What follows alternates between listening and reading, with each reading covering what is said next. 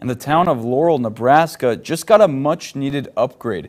Folks gathered for today's open house and dedication of the town's new fire hall.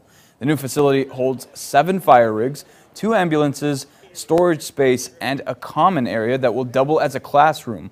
The project has been in the making for more than 5 years, and for the staff that use it, it's been a game changer. We have a lot of support from our community. Especially with our events that went on here a little over a month ago. I really brought our community tight together, and they've always been good at supporting our fire rescue, but it's brought us close together like a real close family.